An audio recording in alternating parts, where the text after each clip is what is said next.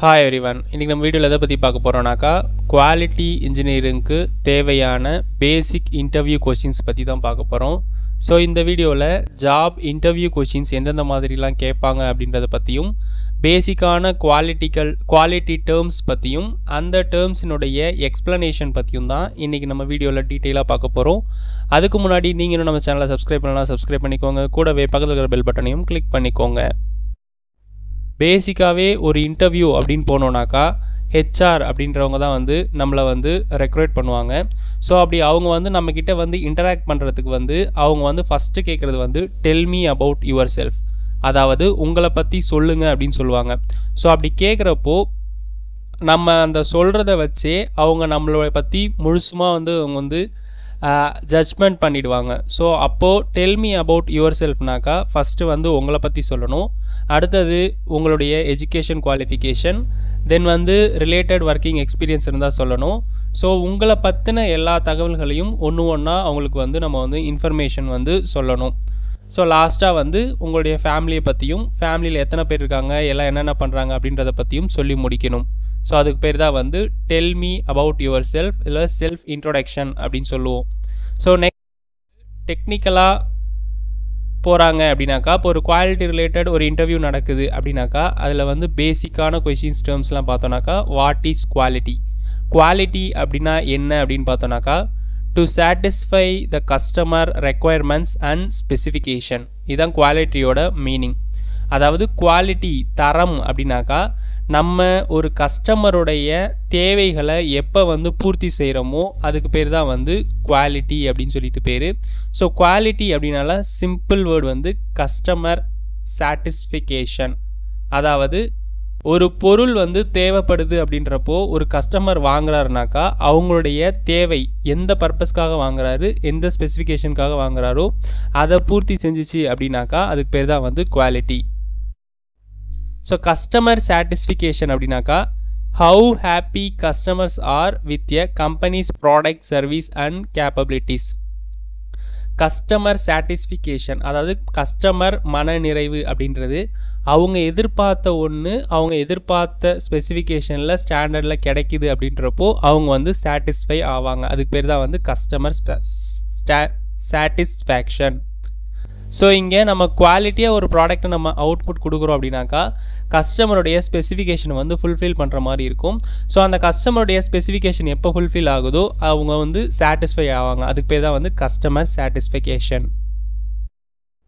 Next வந்து quality assurance. Quality assurance அப்படின்றது வந்து any systematic process of determining whether a product meets specific requirements.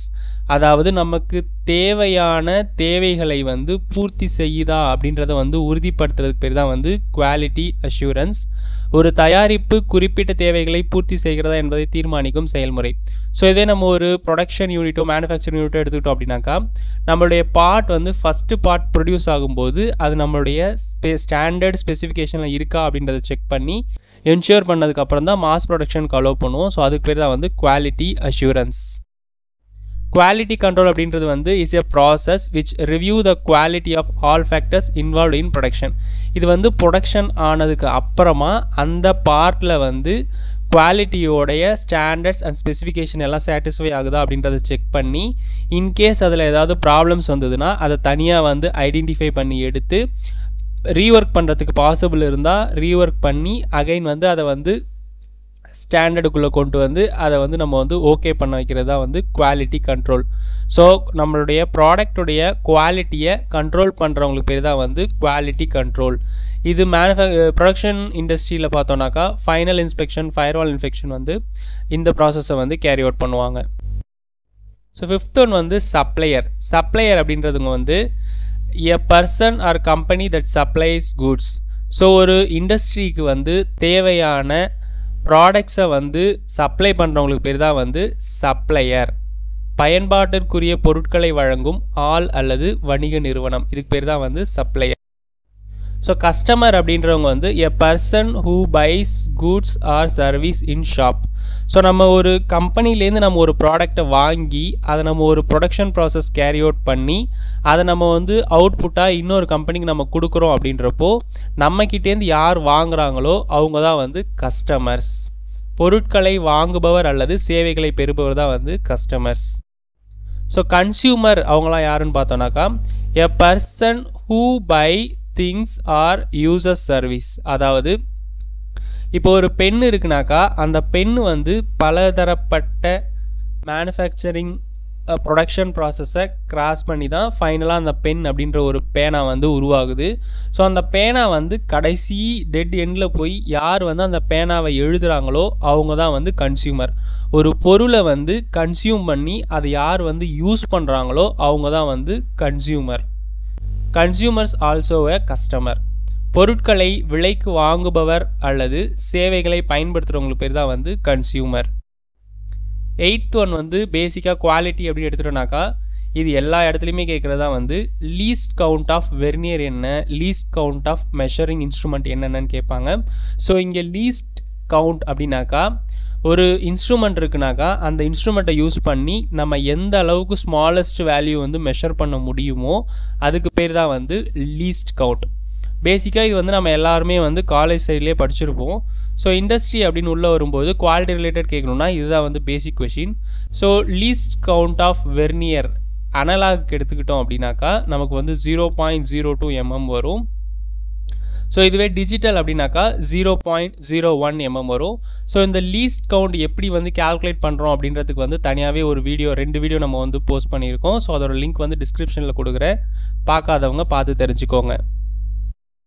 Next one வந்து what is the least count of micrometre. So least count அப்படின்னாலே ஒரு இன்ஸ்ட்ருமெண்ட்டை use பண்ணி ஒரு measuring இன்ஸ்ட்ருமெண்ட்டை use பண்ணி நம்ம எந்த அளவுக்கு மினிமம் வேல்யூ ஸ்மாலஸ்ட் வேல்யூ வந்து மெஷர் பண்ண முடியுமோ அதுக்கு பேர் தான் வந்து லீஸ்ட் கவுண்ட். ஸோ இங்கே லீஸ்ட் கவுண்ட் ஆஃப் மைக்ரோமீட்டர் அப்படின்னு எடுத்துட்டோம்னாக்கா மைக்ரோமீட்டர் லீஸ்ட் கவுண்ட் வந்து 0.01 mm.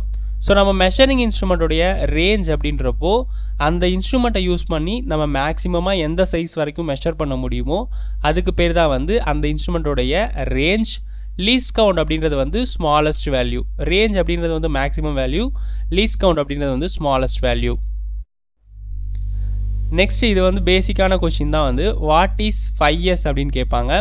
ஸோ 5S அப்படின்றது வந்து மேக்ஸிமம் இண்டஸ்ட்ரீஸில் வந்து யூஸ் பண்ணக்கூடிய one of the Japanese technique தான் வந்து இந்த 5S. இந்த 5S அப்படின்றது வந்து 5 டைப் ஆஃப் எஸ்ஸை வந்து டினோட் பண்ணுது. ஸோ இது ஜாப்பனீஸ் வந்து உருவாக்குனதால அந்த 5 எஸ்ஸுமே வந்து ஜாப்பனீஸில் இருக்கும். ஸோ அந்த 5 எஸ் என்னென்னு பார்த்தோன்னாக்கா செய்ரி, சைட்டன், செய்சோ, சைகிட்சு, ஷிட்சுகி. ஸோ இது எல்லாமே வந்து 5S ஜாப்பனீஸ் வேர்ட். ஸோ இதை நம்ம இங்கிலீஷில் வந்து நம்ம அதை வந்து டிரான்ஸ்லேட் பண்ணாங்கனாக்கா 5S வந்து கிளாசிஃபை பண்ணுறோம். ஃபஸ்ட்டு வந்து பார்த்தோன்னாக்கா சார்ட், அதாவது தமிழில் வந்து வகைப்படுத்து. செகண்ட் ஒன் வந்து செட் இன் ஆர்டர், நிலைப்படுத்து. ஷைன் அப்படின்றது வந்து சுத்தம் செய்தல். ஃபோர்த் ஒன் அப்படின்றது வந்து ஸ்டாண்டர்டைஸ், தரப்படுத்து. ஃபிஃப்த் ஒன் வந்து சஸ்டெயின், நீடிக்க செய். இதுதான் வந்து இந்த 5S.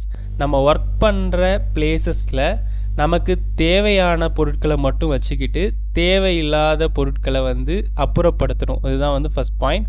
அடுத்தது வந்து தேவையானதை வந்து நம்ம ஆர்டர் வைஸாக அதை வந்து நம்ம வந்து ஆர்கனைஸ் பண்ணணும். ஷைன் அப்படின்றது வந்து நம்ம அந்த ஆர்கனைஸ் பண்ணதை நம்ம எப்போவுமே வந்து க்ளீன் பண்ணி நீட்டாக வச்சுக்கணும்.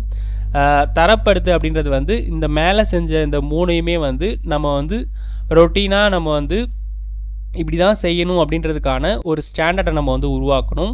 5S வந்து நம்ம மேலே செஞ்ச அந்த 3யுமே வந்து நம்ம வந்து ரெகுலராக வந்து ஃபாலோ பண்ணணும். ஸோ அதாவது அதை வந்து நம்ம வந்து நீடிக்க செய்யணும். நம்ம பயன்படுத்துறது மட்டும் இல்லாமல் அந்த இடத்துல வர்றவங்க எல்லாரையுமே வந்து அதை ஃபாலோ பண்ண வைக்கிறது தான் வந்து இந்த 5S.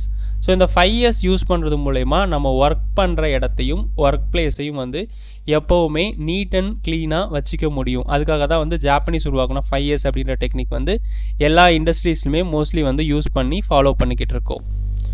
ஸோ இதான் வந்து பேசிக்கான குவாலிட்டி ரிலேட்டட் கொஷின்ஸ். இந்த வீடியோ உங்களுக்கு யூஸ்ஃபுல்லாக இருந்துச்சுனாக்கா லைக் பண்ணுங்கள், கமெண்ட் பண்ணுங்கள், ஷேர் பண்ணுங்கள், சப்ஸ்கிரைப் பண்ணுங்கள். மேலும் ஏதாவது தகவல்கள் தேவைப்பட்டதுன்னா கமெண்ட் பண்ணுங்கள். அதுக்கான வீடியோஸ் வந்து பின்னாடி வந்து போஸ்ட் பண்ணுறோம். தேங்க்யூ.